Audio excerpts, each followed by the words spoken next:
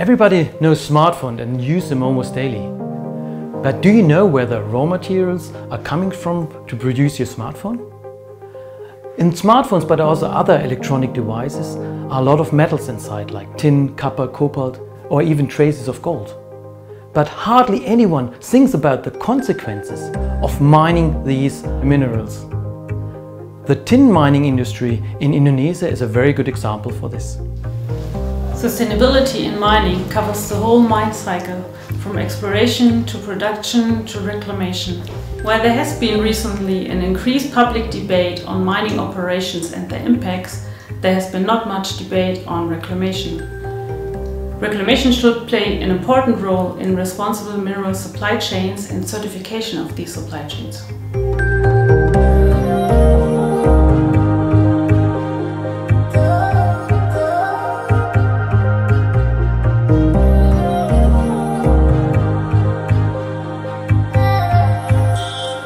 I'm standing here in the front of the Tin Mining Museum in Pangkal Pinang. Pangkal Pinang is the capital city of the Bangka Island in Indonesia.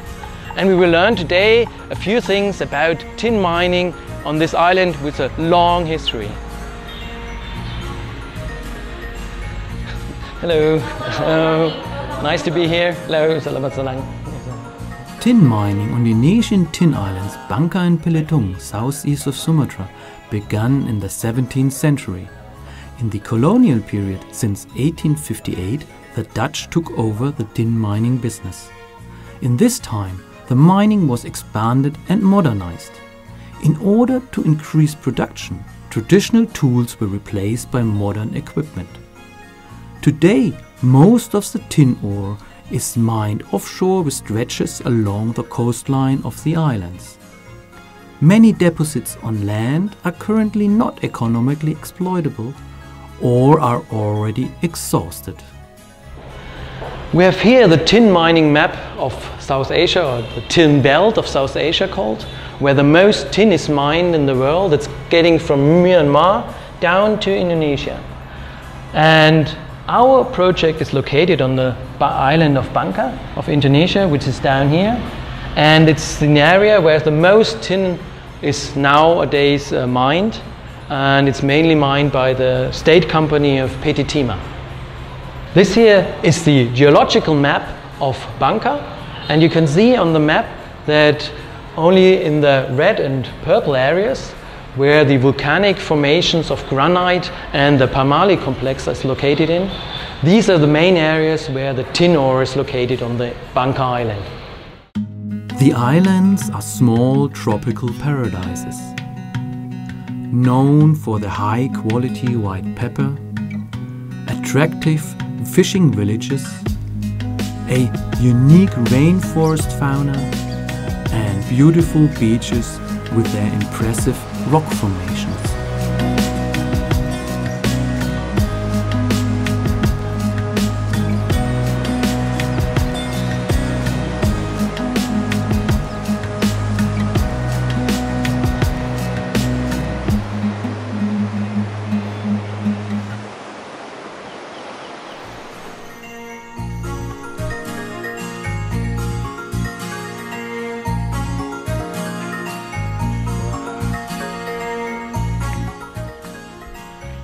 Okay, we are here in the Palawan forest.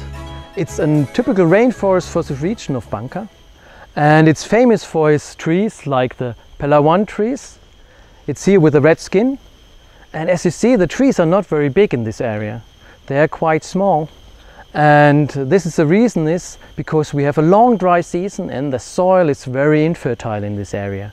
So therefore the trees are not like in a typical tropical rainforest, very big and very tall. They stay quite small. All along the coastline you find the remains of the mountains of volcanic origins. These mountains are the fundament of the mineral richness of the island of Bangka. These granite rocks are the remains of these mountains. Millions of years of intensive weathering brought down these rocks, and the heavy tin minerals were sedimented along the river and in the ocean.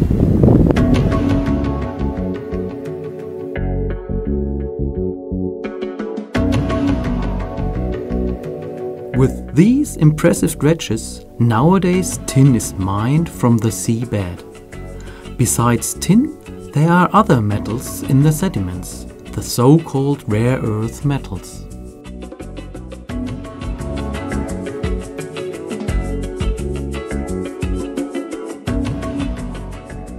On land, the Pemali open pit mine is the largest still active tin mine operated by PT Timah. In contrast to the mostly alluvial deposits formed by erosion and sedimentation of tinstone, this is a primary deposit where tin is found within the rocks. These deposits were created about 200 million years ago in the association with the crystallization of the granite massif on these islands. In the mine, the tin-bearing rock is separated from the overburden and transported to an intermediate storage area. The actual processing of the ore takes place in an ore processing plant elsewhere. Most of the mining on land, however, is small-scale mining. This, what you see here, is a typical small-scale mining in the area of Bangka. PT Timah has already mined here before, and afterwards small-scale miners coming in to mine here again. Because what's not profitable for conventional mining is still profitable for small-scale mining. But this is also the problem about Bangka. Mining is going on for years, and thus reclamation cannot start. Therefore, there are a lot of open areas in Bangka causing some problems.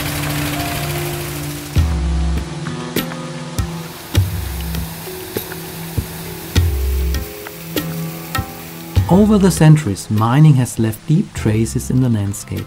As a result, the soils are degraded along the rivers where the valuable minerals were mined.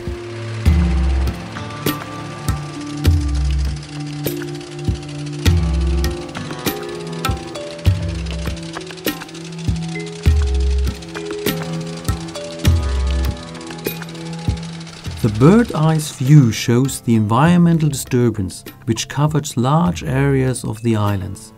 The lighter linear areas are current and former mining areas. Tin mining is similar to gold mining. Gravity separates the heavier tin ore from the lighter minerals such as quartz, which form the so-called tailings.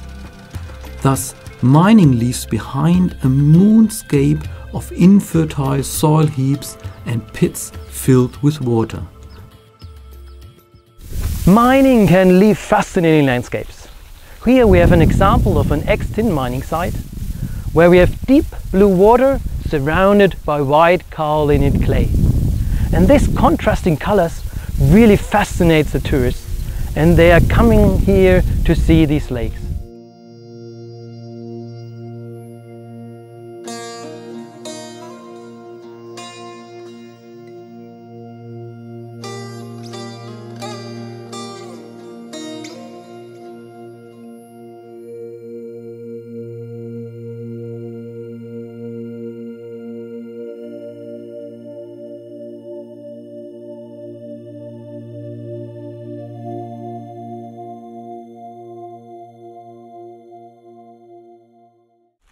Behind me you see a typical ex-mining area. It's a very unfertile area because based on the physical separation process only sand and gravel is left over.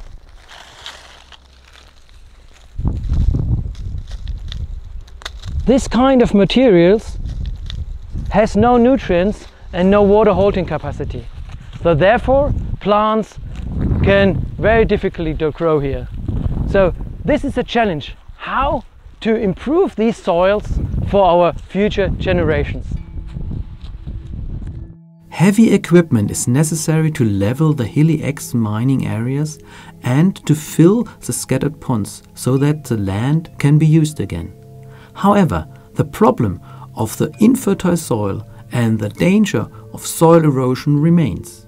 Without soil cover, rain will wash away the remaining fine soil particles. Therefore, it is important to achieve quickly a dense vegetation cover and to carry out other erosion control measures such as terracing of the area.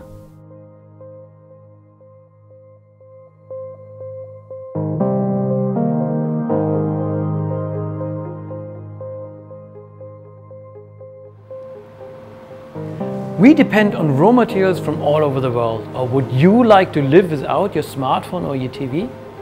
Therefore, we should support other countries with our knowledge to improve their environmental standards, so that we don't buy products on the expense of the nature in these countries.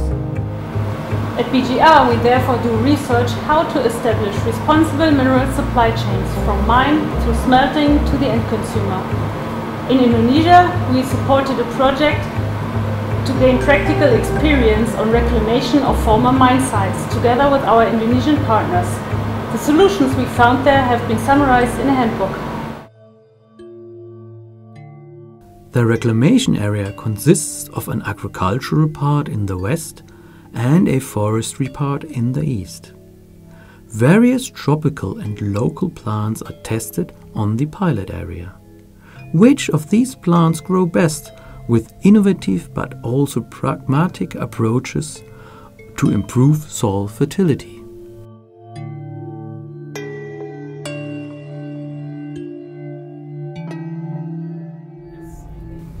Another important aspect for sustainability is the benefit for the local population. The aim is to create a long-term source of income as an alternative for small-scale mining. This structural change is needed on the islands to end small-scale mining in the long term. Mr. Andri, mayor of the village Bukit Layang, in whose municipality the pilot area is located, greatly appreciates the reclamation project. He sees many advantages for his community. The project shows that unproductive ex-mine land can be transformed into productive land again. However, the community has to want to manage it. The municipality has committed itself with their company Bundes to manage the area and to integrate beyond agriculture, cattle breeding and fish farming on the site. On Bangka, compost is very expensive. So therefore we are using an innovative technology to improve the soil fertility. We are using, on the one hand, rice husks and chicken manure to improve nutrient content and organic matter content of the soil. The second component is the charcoal of the palm oil industry. Both materials are very much available on the island. This material increases the soil pH and also the water holding capacity. Additionally, we are using natural soil to increase the clay content. And the combination out of these three mixtures perfectly fits as substrate for plant growth in ex-mining land. For a successful harvest, not only a fertile soil is necessary, but also enough water has to be available for plant growth. Here on the pilot side we installed an irrigation system. In the ex-mining ponds we use the water of them to irrigate the plants, like we see here, pineapples or banana trees. Mr. Saragi from C4 Apu, the company that implemented the reclamation, shows the project team the measures on the site. There were many challenges, but the results show that the concept is successful. Hence, the area can be used sustainably by the local community and thus creates a source of income as a substitute for small-scale mining in the region. Almost all plants grow better than expected on the innovative substrate. Even we did not expect this success.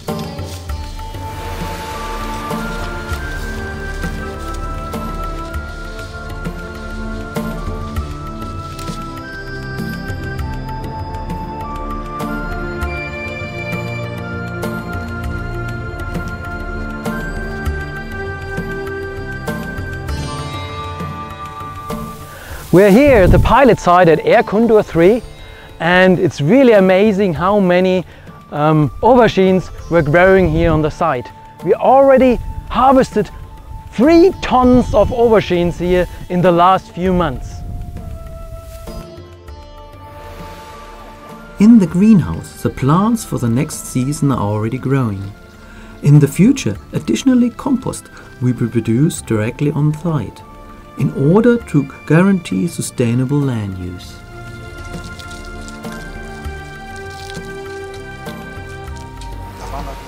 After the successful start of the reclamation, the area was handed over in a ceremony to the regional government. Despite the extensive measures, it will take years before the area has fully recovered its former potential. Mr. Insani, head of the Provincial Planning, Research and Development Agency, emphasizes that the pilot project demonstrates the good intentions of the federal government of Germany to minimize the consequences of tin mining. However, most important is sustainability. Petitima is committed to maintain the site for 3 years. Afterwards, the local community will continue to manage the land. Dr. Langgut from the German Embassy also honored the successful cooperation between the BGR and the Indonesian Ministry of Energy and Mineral Resources, Petitima, and the local authorities. The exemplary reclamation of the former tin mining area, with the involvement of the local community and the preparation of a handbook, can serve as a model for a sustainable use of resources. Petitima, as operator, thanks the federal government of Germany and the Indonesian Ministry of Energy and Mineral Resources for the cooperation in the reclamation of the former tin mining area. Hopefully, this pilot reclamation will be sustainable and will have a positive effect on the economic perspective of the community. The project shows once again how important it is to involve the local community in the process of reclamation. A new law obligates the mine operators to do more. Petitima is currently developing a master plan for this purpose. However, regulations have to be adapted so that the cultivation of maize, tomatoes, eggplants and others also counts as reclamation measures. As soon as the local population can use the area economically, they will protect the area from small-scale remining, a fate that other reclamation areas have faced frequently in the past. Petitima will now continue the reclamation process on the pilot site for the next 3 years and welcomes the continuing cooperation with BGR. The Ministry of Energy and Mineral Resources supports this project, even though the reclamation goes well beyond the usual scope, as vegetables and fruits are cultivated on the pilot area. Based on the current regulations, on the areas trees would have to be planted, and the success of the reclamation would be assessed on the basis of the plant cover achieved after 3 years. The ministry hopes that the local population can directly benefit economically from this type of reclamation and thus assumes responsibility for the area. This approach therefore deserves attention and should be taken into account if the ministry is reforming the regulations for reclamation. During the implementation of the project, many Indonesian experts with a great knowledge about reclamation supported us. Professor Iskandar and his working group at the University of Bogor provided important input on soil and crop cultivation. They also developed the basic concept for the pilot area. Professor Sulistio and his colleagues from the University of Bandung contributed engineering and regulatory aspects as well as erosion control measures. In addition, reclamation experts and the mining company Petitima as well as governmental organizations provided important input for the success of the project. With the discussions in our project workshops on Bangka, we brought these different perspectives together and jointly developed solutions on how to make reclamation of tin mining in Indonesia more sustainable.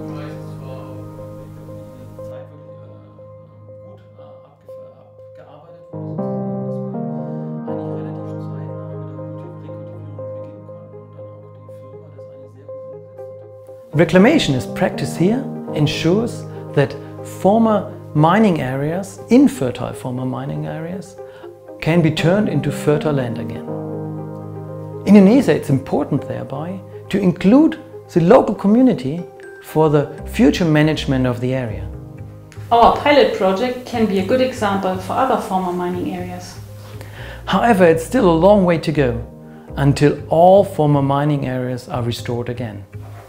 We at BGR therefore think it is important to motivate international partners to continue efforts for reclamation not only in Indonesia but also in other countries.